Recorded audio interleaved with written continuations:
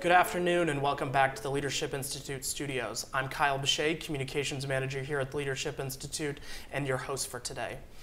Our topic for today's webinar is going to be on online advocacy and activism as tools for action. Our guest for this topic is Paul Van Remortel, who is the Senior Product Manager with Stand United. So we're excited to have him here.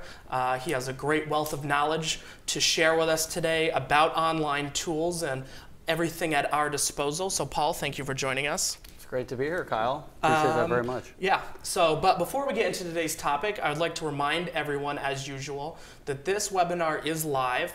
So you can have your questions asked and answered online by emailing us at live@leadershipinstitute.org. And you can join in today's conversation by using the hashtag LIWebinar. With that, Paul, tell us about this world of online tools and what's at our disposal. This is a very exciting time, and by the way, I'm excited to be here and talk to people about how we can use the digital tools that we have available really to create a movement and make a difference.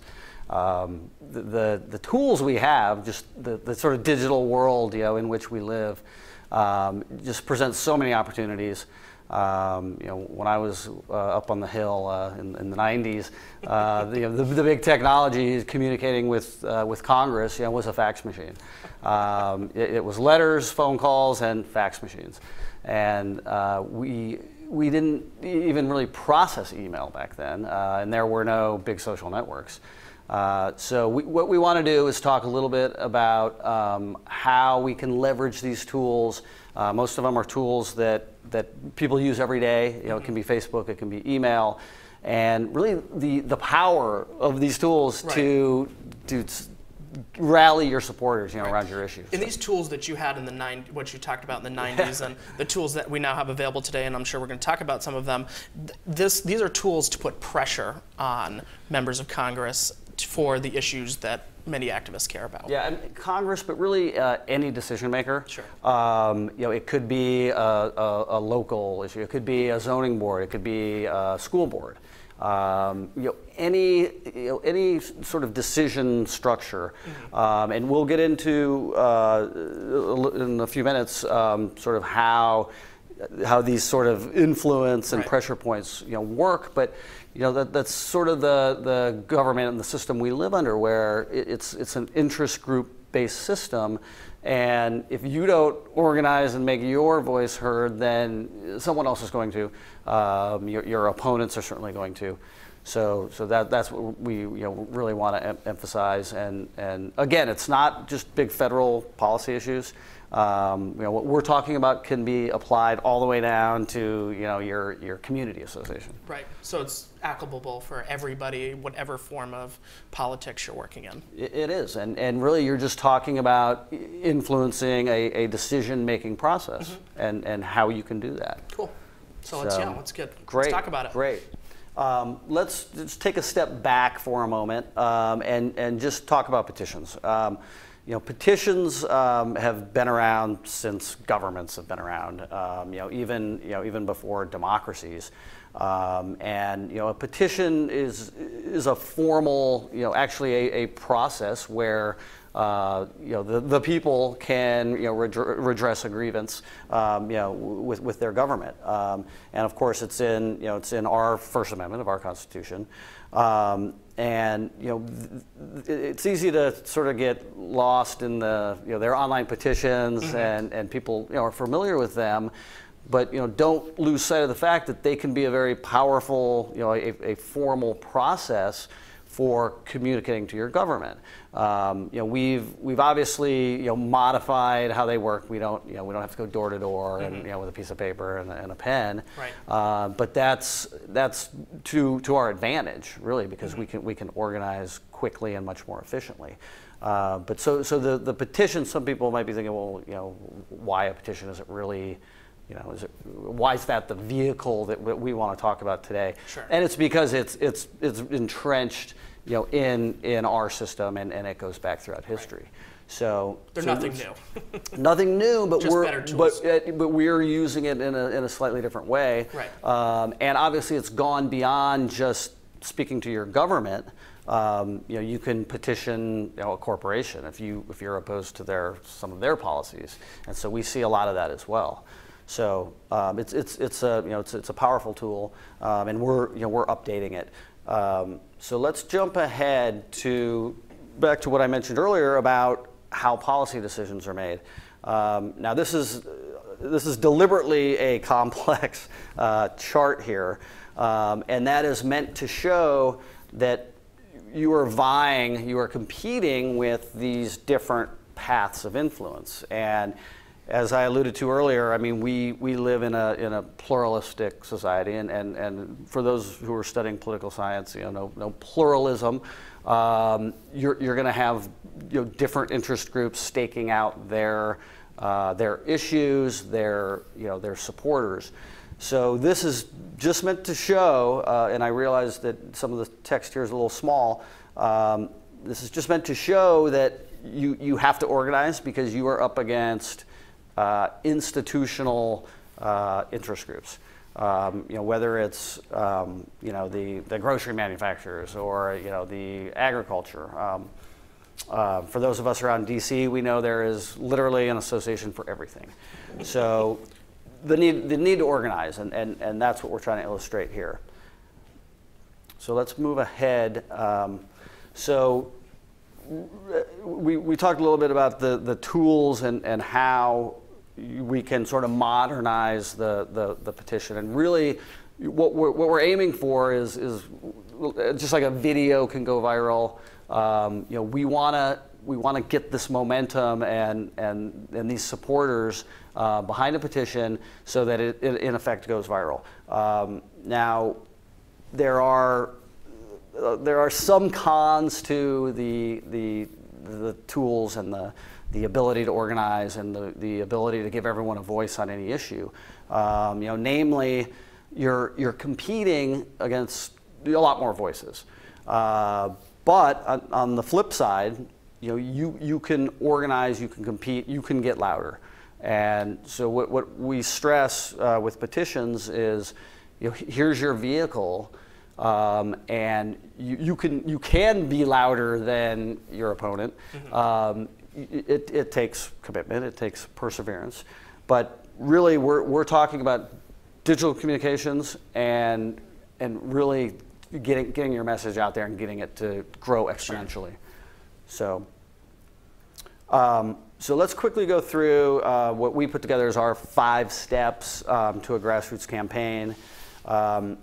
These are very fundamental steps, but each one is important, and really without all 5 of these, your chances of success are much less. And this may seem obvious, but be passionate about your issue. If you're going to succeed, it's going to take effort, and so take your passion, leverage it, mm-hmm. Apply it. So when you're talking about being passionate about a specific issue, are you talking about like maybe how broad or narrow do you generally suggest for people to go? Because if you just have a petition saying big government sucks, that seems a little too broad, and then you could find any number of examples about how to go narrow. Yeah, no, most definitely. With petitions, you need a request, an action that's attainable. Mm-hmm. You can't just petition to stop big government. Mm-hmm. It has to be something that the decision maker has within their power to achieve, and that it's important. Really, when you're thinking about your cause, your issue, you need to be thinking equally about who mm-hmm. are we targeting for the petition. Sure. Is it a CEO? Is it a member of Congress? Is it the president? Is it your mayor?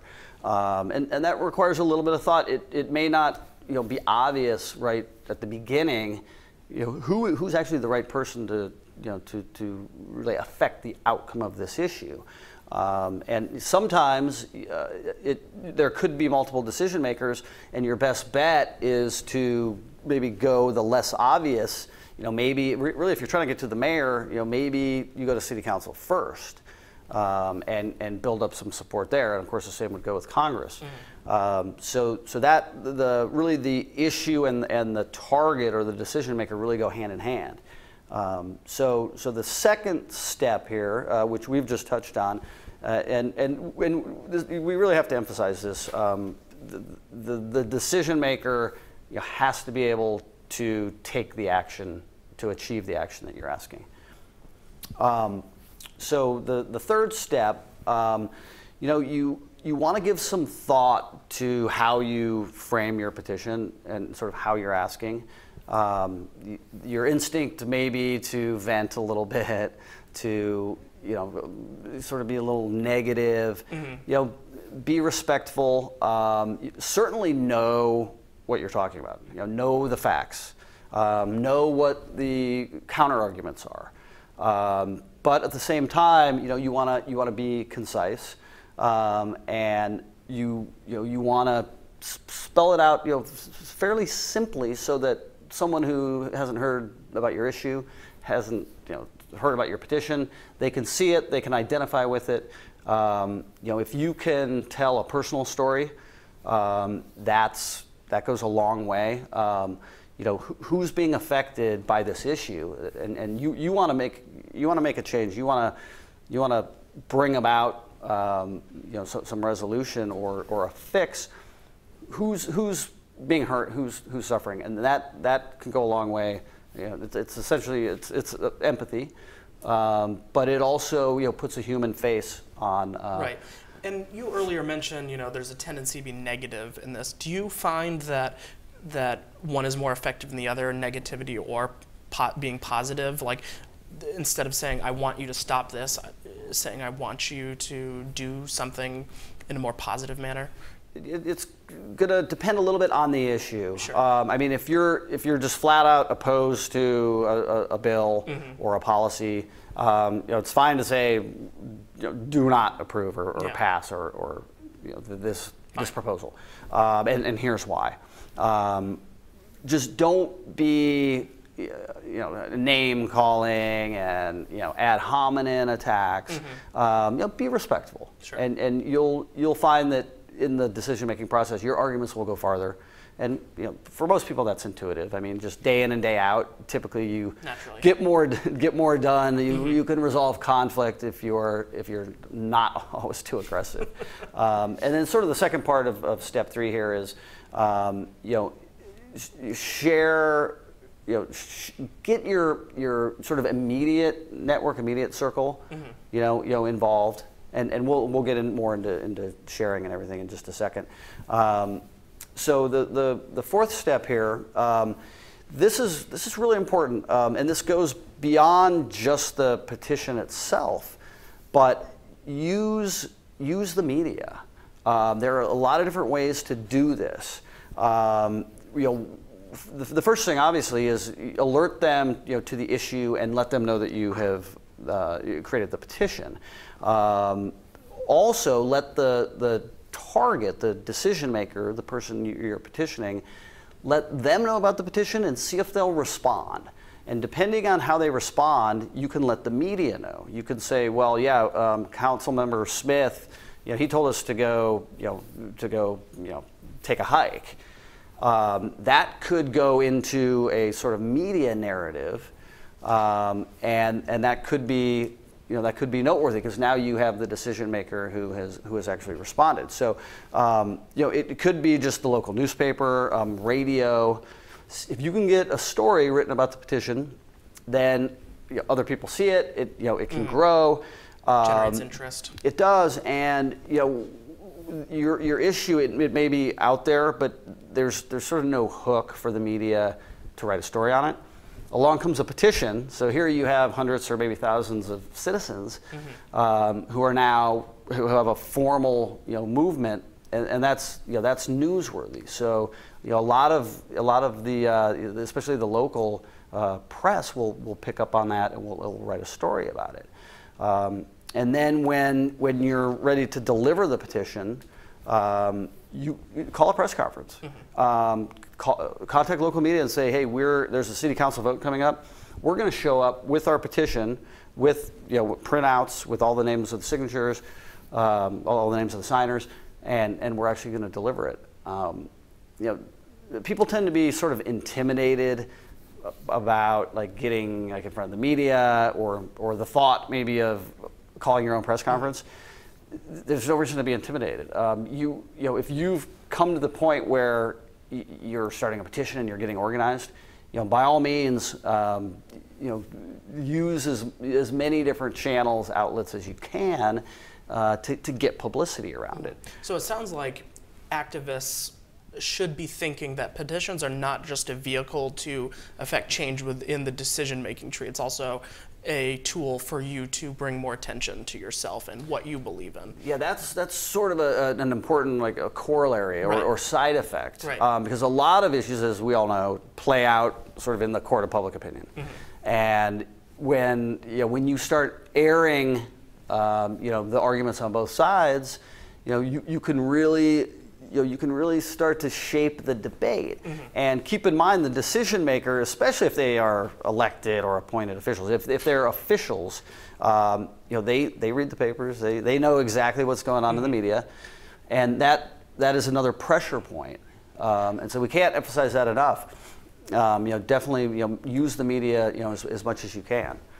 So number 5 here, you will hit some roadblocks along the way, but you have to persevere. You may start a petition and it starts out great, hundreds or maybe thousands of signatures. The story sort of starts to die down a little bit, and maybe your signature count comes down. That's the time when you need to think, maybe even outside the box a little bit. It's like, okay, what can we do to sort of rekindle, interest in this issue? That may be where you contact the press again. That may be where you go to the decision maker and ask them, like, for an update on the issue. There's no limit to what you can do to try to keep, the whole process moving along. So it's a matter of being creative.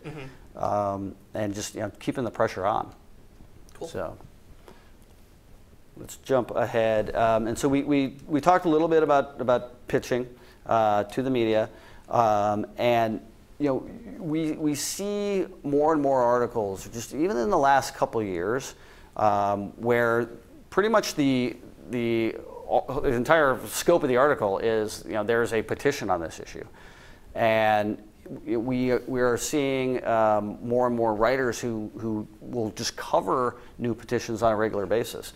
So again, to emphasize this, the media, that is, they really will take the petition as a hook, and we'll run with the story.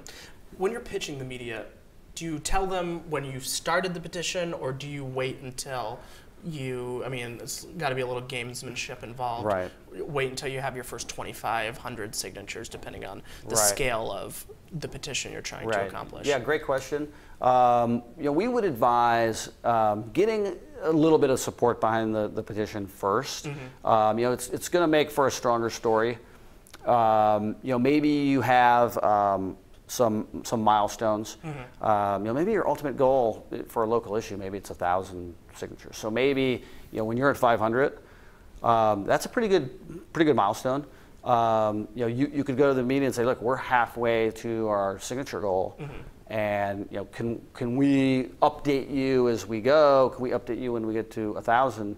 But it's always good to show that initial support for the petition when you're pitching. It's more than just one person getting ready to circle a petition or something like that. Yeah, exactly. So just, really to emphasize using the media, it's really important and can really put pressure on the decision maker. So getting back to the types of issues, whether it's federal, state, local, hyperlocal, a petition on a smaller local issue can really strongly influence, can win an issue with a couple hundred signatures. So it's like your power of the petition is magnified. It can be easier to organize, a smaller group as well. So, if you're thinking about petitions, there may be some big national issues, but keep in mind it's good for smaller issues as well. Back to the chart I showed earlier, those pressure points to decision makers on a local, state level. Those are all magnified. So don't think, oh, my issue's too small for a petition-based grassroots campaign. Mm-hmm. Yeah, it probably all matters what kind of decision-making body you want to get your signature in front of. If you're trying to get it in front of a small town select board, it's probably, even the smaller issues about crosswalks matter just as much. Yeah, most definitely. And one of the main reasons we started Stand United is the left has been better at petition-based organizing than the right has. Mm-hmm. And we saw really a void in that area. A change.org, 100 million members. They tend to dominate when they take a stand on an issue, when they take their side, they tend to drown out folks on the other side. Right. And so we think it's important to talk to people, mm-hmm. Not just about petitions, but about how to organize. I mean, it could be through some other vehicle, but petitions are certainly very effective at that. Yeah. And we're trying to level the playing field. Right. And as you mentioned earlier about media picking up these a lot more, I think, you go on to any of these major news outlets online, and a lot of times, you hear more from, the other side than you do from any of conservatives' perspectives or things like that. Yeah, and back to the media, I mean, let's face it, the mainstream media, they will tend to give a Change.org petition greater run than its conservative counterpart. Right. So you sort of have, I mean, there is a bias, and, mm-hmm. and they even admit it. So this is nothing new. But we need to try to get around their filter. Right. And that's that's another great thing about the petitions. I mean, if you have an issue and there's a Change.org petition with 20,000 people, if you could say, well, we have one on Stand United with 50,000. That can really swing the pendulum, mm-hmm. And that can really show. And the culture wars, mm-hmm. You tend to get drowned out because the mainstream media is sort of giving a special a place in their articles for the other side. Yeah, and it seems to help give context to the issue a little bit more, so that it helps people who are more friendly to your cause make the argument as well.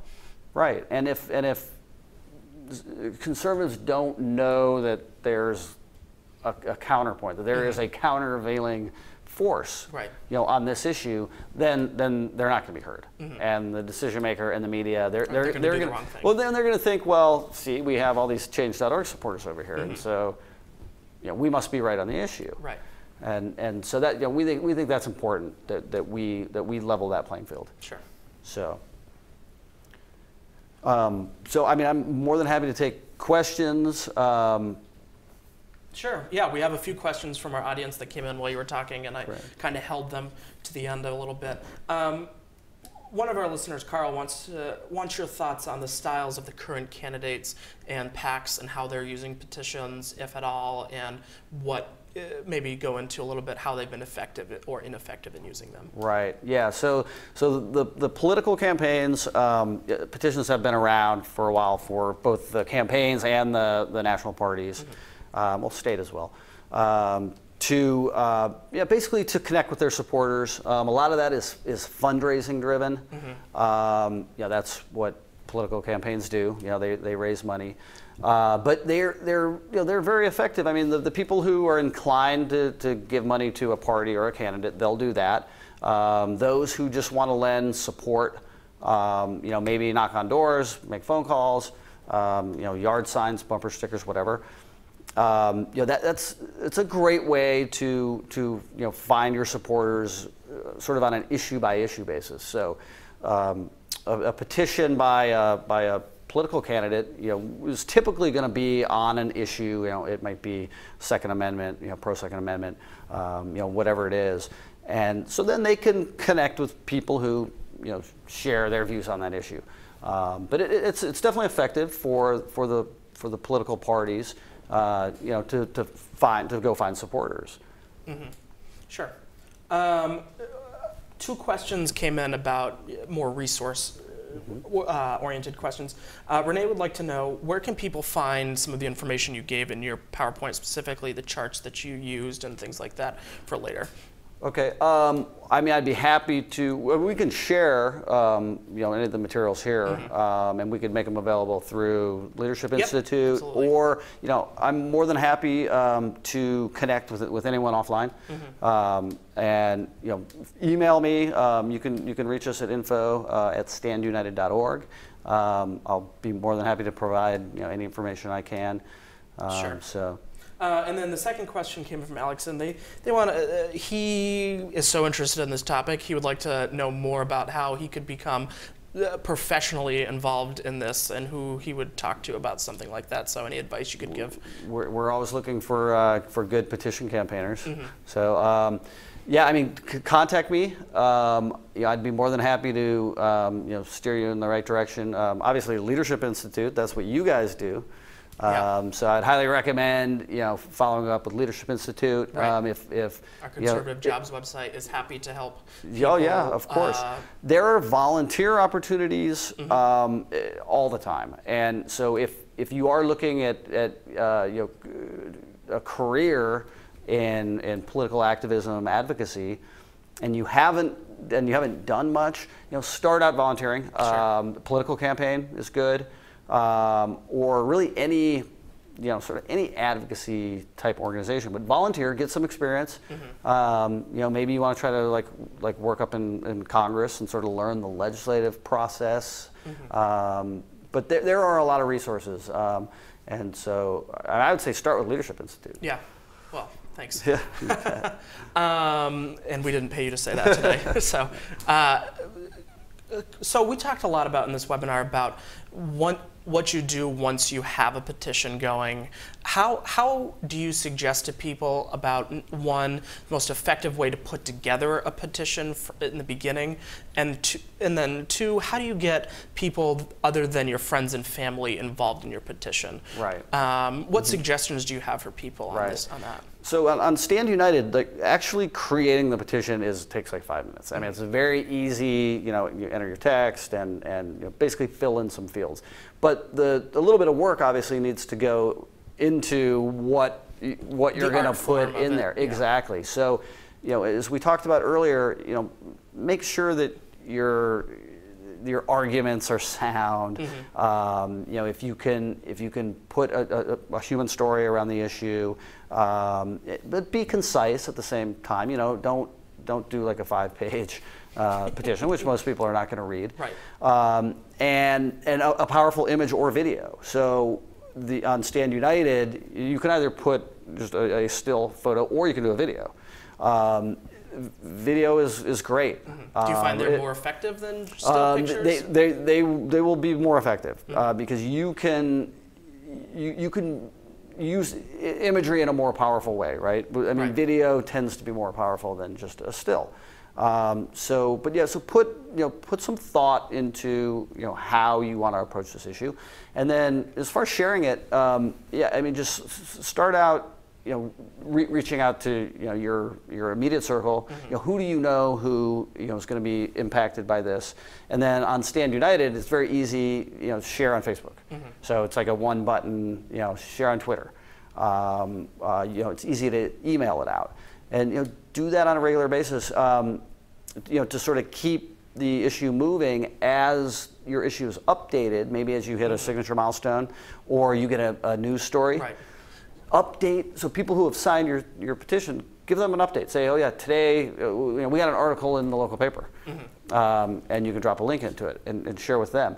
And Facebook obviously is very powerful. Right. So, So you could do Facebook something. You could do something as simple as day one, share on Facebook. Hey, we got our first 50 signatures. Will you be one of our next 25 or something like that? And then maybe a few days later, you say something like, "Did you see what happened today? Sign our petition." For sure. Something like. For sure, if there's a deadline around your petition, like a vote, 24 hours into, then you want to use the deadline, as to create urgency. Sure. So there's buildup. So okay, the vote is in 7 days. We really need your support, and try to get your supporters to share. So then you can you get the network effect, and you can get it to grow exponentially. You mentioned a little bit throughout your presentation that stories make things more powerful. So what are some stories in your experience of effective petitions that you've seen really nail it and affect some change? I mean, there are several. I mean, we had the petition on the Confederate War Memorial in Portsmouth, Virginia, and people commenting on relatives of theirs who were in cemeteries. It touched them personally. We've had, it's interesting, we've had high schoolers create various petitions, some on like creating a dance, and then some on senior parking preferences, and it's great to see young people be active as well. There's a in North Carolina a veteran who was in need of some mental health care, and there's the story behind him, and he's actually incarcerated, and he just hasn't been able to get the mental health care that he needs. That's that sort of just hits you right here. Right. So really, I mean, any issue, there's a personal angle to it, and try to tell that story. Sure. A couple more questions coming through, so I'll read some off, and you can give us your answer. Joseph would like to know, how does one go about finding people to support the petitions? Yeah, no, that's a great question. I mean, Facebook will help, but that may only go so far. One thing we advise, there may be community groups. There may be an association. Depending on what the issue is, there are groups of people who are going to be affected by the issue, and there are a couple of different ways, to sort of go find them. I mean, you can do research online. Research your issue. See what other groups are affected. Most of the big associations will have state and local chapters. So go to your community leaders, your church. Your Boy Scout troop, your sports teams. Right. I mean, not that you want to politicize everything, but if you're if at your kid's sporting event and you're talking to people, hey, did you know about this issue? I mean, there's still word of mouth. We love digital tools, but word of mouth still works. And then when you do your research, you probably find when you find those new people, you find a way to give them context of how it affects their lives personally, and give it a more personal touch to it. Yeah, most definitely. Sure. Yeah. Another question from one of our audience members. Gail would like to know, do you have a specific example of an effective conservative petition effort that we can study? So maybe, do you have any resources on Stand United, or know of other places where they can go on and just analyze it a little bit? Yeah, I mean, we have over 1,000 petitions up on Stand United. I mean, pro Second Amendment. One of our most popular petitions is term limits for Congress. It was just started by a woman. Started with a couple hundred signatures, and now I think has exceeded 30,000. I mean, if you're looking for conservative issues, definitely go check out the site, see some of the issues that are up there. We have a section for what we call victories. Hillary Clinton being forced to turn over her email server. So obviously some issues will be affected by multiple, pressure points. But I mean, you can see what types of petitions people have started, and and we're adding not just new petitions every day, but we're getting more victories as well. Right. So the information's up there, and again, you could do some online research. And if you don't see the existing petition on an issue that you really care about, go create a petition. And then you can sort of create your own case study.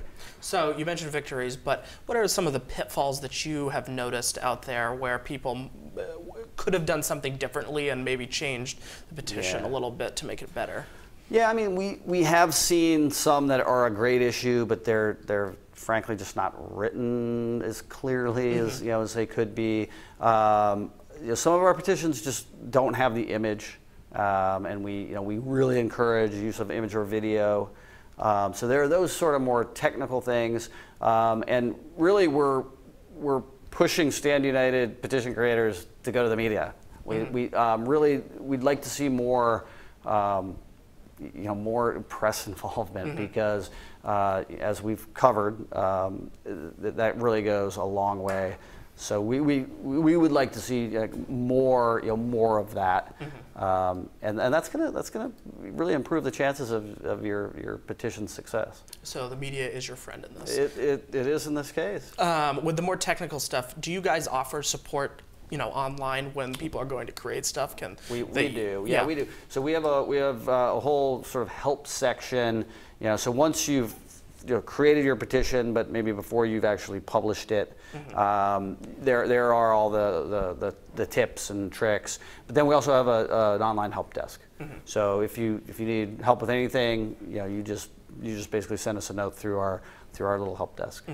And then, so I have one final question for you. We'll see while you're answering that final question if any more come in. Sure. If not, I'll give you the final word after that. So finding getting the media's attention isn't easy, especially for new political activists or even some old political activists that experienced political activists, not old. How do you suggest people going and finding out A, who to contact, and B, getting their attention as best as possible? I mean, if it's more of a local issue, it's easier to reach a local reporter, and if they have a local beat, chances are they're gonna have some interest in this. But make sure that they cover the issue. I mean, don't go to like the crime reporter or the technology reporter if your issue is about something totally different. So do a little bit of research. Which writer, which reporter would be inclined to write this, and literally email them, and their contact information is like right there on the website. On the website. And so you can send them an email. Call them up and be like, for sure, and ask who covers X issue. They still use phones. Yeah. Reporters still use phones, and most definitely, do that. Do all of the above until they get back to you. But you need to tell the story of the petition in a compelling way as well. All right, so that's all the questions we have for today. Okay. So I'll give you the final word on petitions and how this can be effective for people.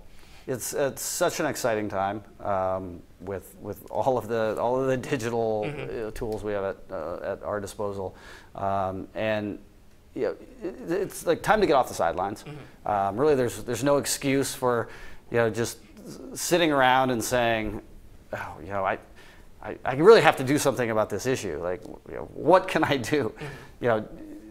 Now you really know what you can do to make a difference. Don't get discouraged. Stay at it. But you see petitions have success literally every day, and you have to jump in. Don't be intimidated, and just go do it. Go do it. Go get involved. Take a stand. Yeah. Make an impact. Well, Paul, thank you for joining us today. My pleasure. And if I'm not mistaken, you have a blog up on our website right now. I think it's the second or third one currently. And blog post. Yeah, and that details almost everything we talked about today. So if they're looking for further information. Yeah, check it out and go to Stand United and reach out to us. Sure. If we can do anything for you. Yeah, great. Well, thank you again for joining us today. Thank you for having me. Yeah, and thank you all for tuning in today.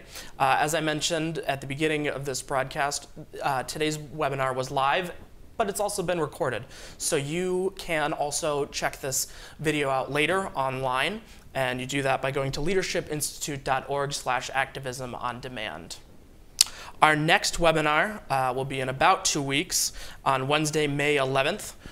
Stay tuned for more details. Check your inbox. I'm fairly certain you'll be getting an email about that soon. Thank you again for tuning in. Have a good night.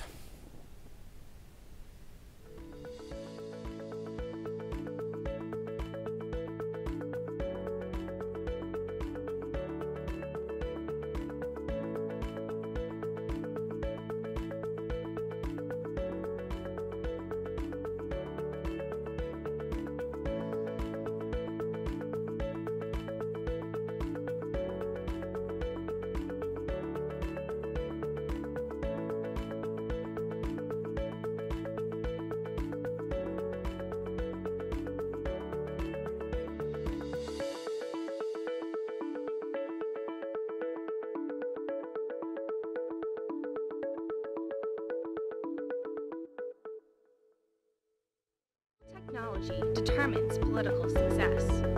That's why Morton Blackwell created the Leadership Institute to train and equip conservative activists with the best tools available.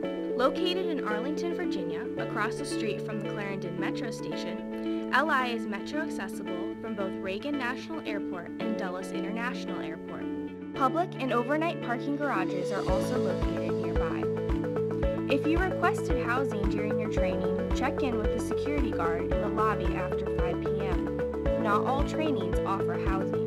Guests staying at LI in the Dudley and Phyllis Whitman dormitories are to follow the instructions and the codes of conduct outlined in the dormitory contract. Students staying in the dorms have access to showers and basic amenities. At the start of the training, an LI representative will greet you and confirm your registration. Trainings are taught by a prominent network of volunteer faculty, all of whom are experts in their field. LI offers 44 different types of trainings, including classes in campaign management, communications, fundraising, and campus activism. Media classes are taught in the Sacker Multimedia Center on the 4th floor. In our studios, you will learn top-notch skills for public appearances. Join the Leadership Institute's growing network of conservative activists. Everything LI does is made possible through the generosity of our donors. Click this link to